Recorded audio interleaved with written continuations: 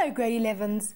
Today we have John to take us through a problem which combines a number of bits of theory, and then he reflects on how to approach problems in an examination. Over to you, John. Got your pen and notebook handy? Hello Johnny, always. Bring on the problem. As I said, today's question has several parts. In the figure, PQ is a diameter to circle PWRQ. SP is a tangent to the circle at P. Angle P1 is labeled as X. Question 1.1. Why is angle PRQ equal to 90 degrees? 1.2. Prove that P1 equals angle S. 1.3. Prove that SRWT is a cyclic quadrilateral. 1.4. Prove that triangle QWR is similar to triangle QST. 1.5. If QW equals 5 centimeters, TW equals 3 centimeters, QR equals 4 centimeters, and WR equals 2 centimeters, calculate the length of TS and SR. It is always worth spending a minute or two looking at what we are given. We are given diameter PQ. What theorems do you think we can use with PQ, Kanya? If PQ is a diameter, angle PRQ is 90 degrees because the angle at the center is twice the angle at the circumference. Very good. We are also given that SP is a tangent that meets the circle at P. What theorems can we use with this information? Did you think of the axiom about the radius perpendicular to the tangent?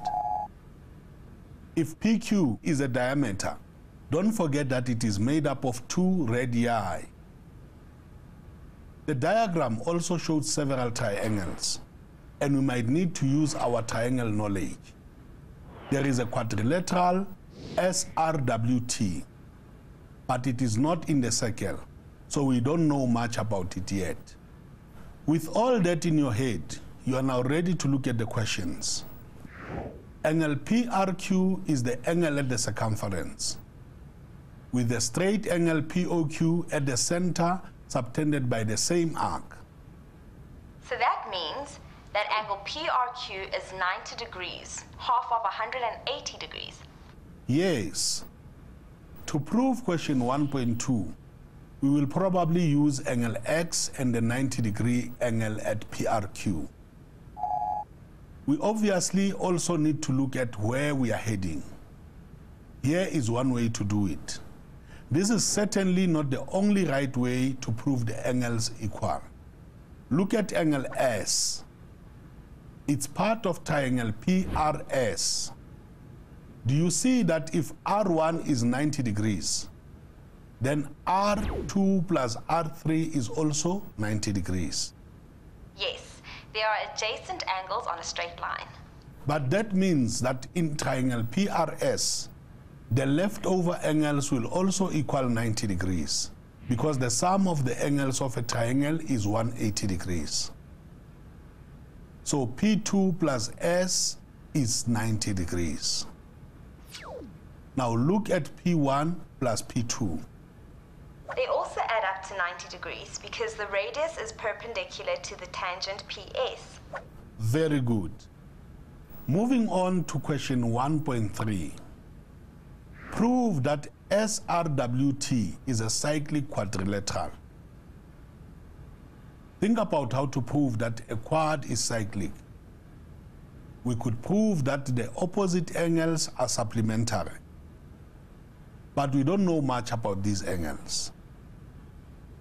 Or we could prove that an exterior angle is equal to the opposite internal angle.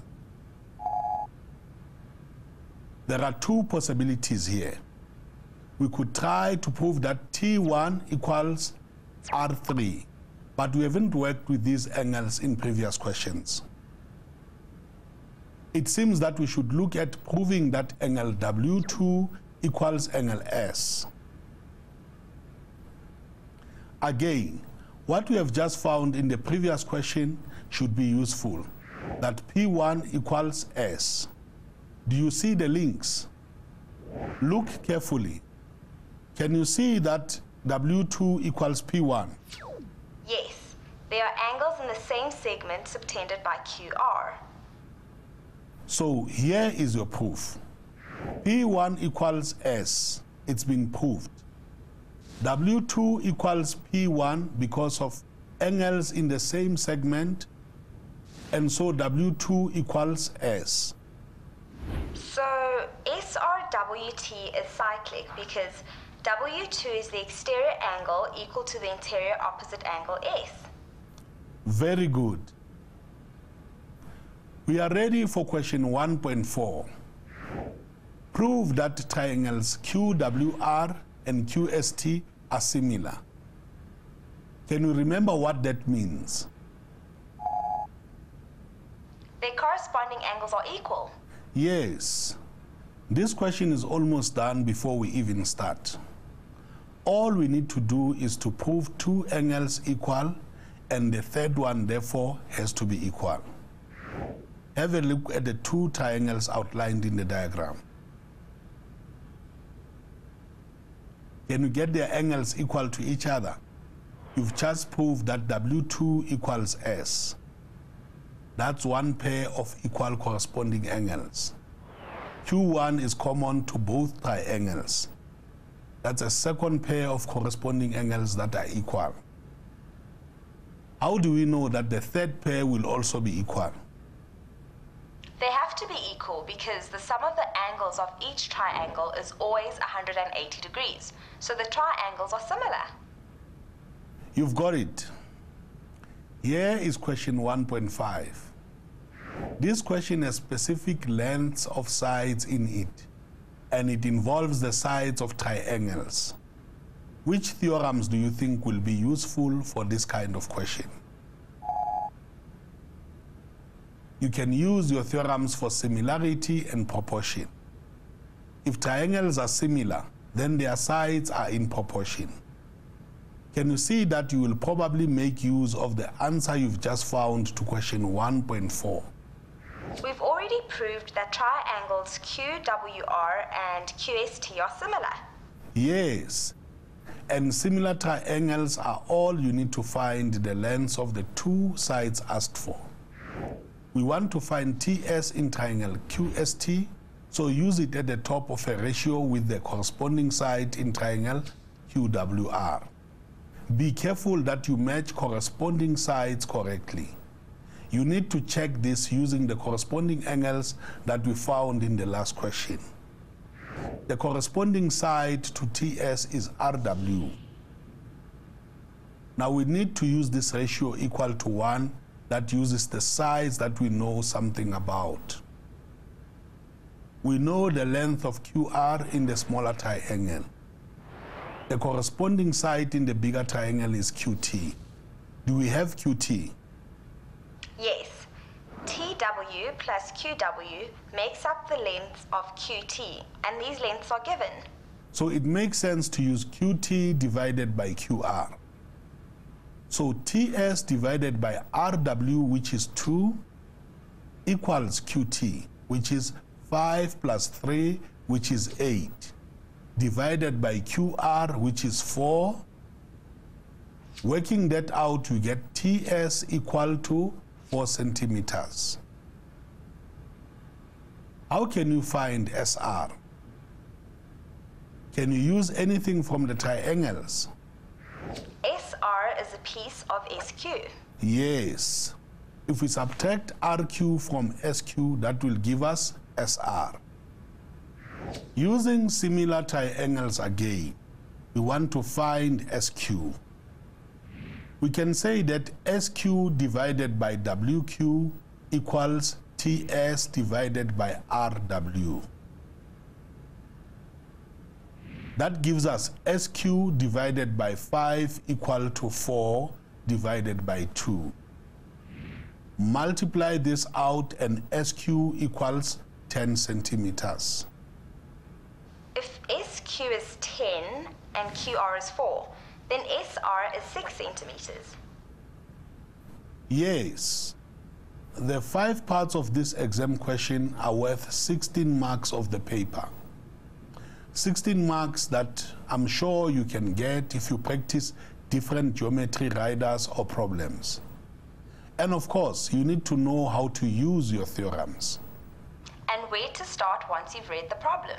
Maybe it will be useful to reflect on how we approached these problems. This will help you to build up a set of skills to apply to any problems presented to you. First, read the problem carefully to check what is given to you and what you must prove or calculate. Make sure that any given information is clearly marked on the diagram. If it is not shown, fill it in on the diagram yourself. When you are clear about this, look at the diagram to see which of your theorems are likely to help you towards your goal. For example, this diagram with a circle includes chords, but no radius or diameter and no tangents. So you should keep in mind the angles in the same segment theorem. It also has a cyclic quadrilateral in it. Yes, this should remind you of the exterior angle equal to the opposite interior angle, and opposite angles supplementary.